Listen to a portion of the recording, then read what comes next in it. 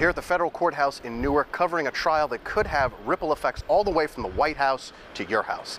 New Jersey Senator Bob Menendez is going on trial for corruption, and while that might sound like a faraway headline, here's how it could affect you. Menendez is a Democrat, and if he were convicted and expelled from the Senate by January 2018, his replacement would be appointed by Republican Governor Christie.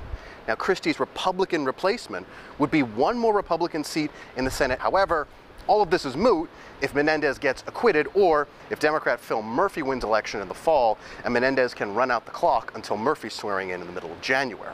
Menendez was indicted more than 2 years ago, and his trial finally got underway on Tuesday with jury selection in an unusual sight. The judge in the case locking reporters out of the courtroom for 2 hours while the senator was rearraigned.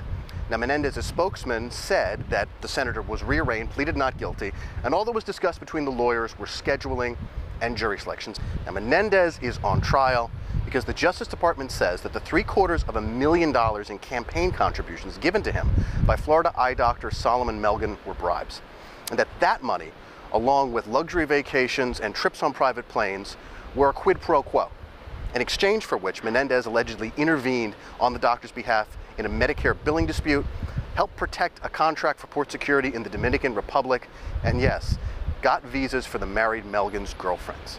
Opening arguments in the trial are set for September 6th, and the trial could last as long as 2 months. For Chasing News, I'm Alex Sedan. All right, thank you, Alex.